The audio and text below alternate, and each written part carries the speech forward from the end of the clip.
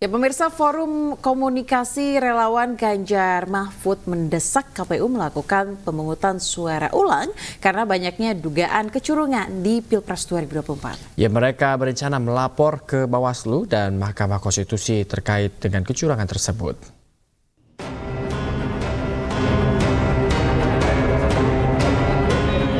Beragam dugaan kecurangan pemilu masif disuarakan. Lini masa dibanjiri foto dan video dugaan kecurangan penggelembungan suara di berbagai daerah.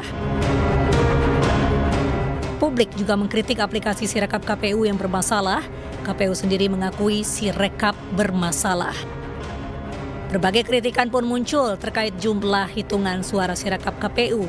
Kesalahan di Sirekap diduga menambah dan menguntungkan suara salah satu paslon.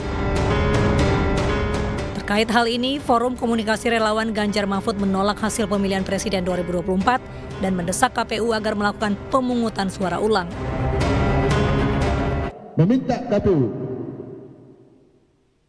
untuk melaksanakan pemilihan ulang secara jurdil, khususnya pemilihan presiden dan wakil presiden tahun 2024-2029 dengan mengganti komisioner KPU dan Bawaslu yang ada pada saat ini.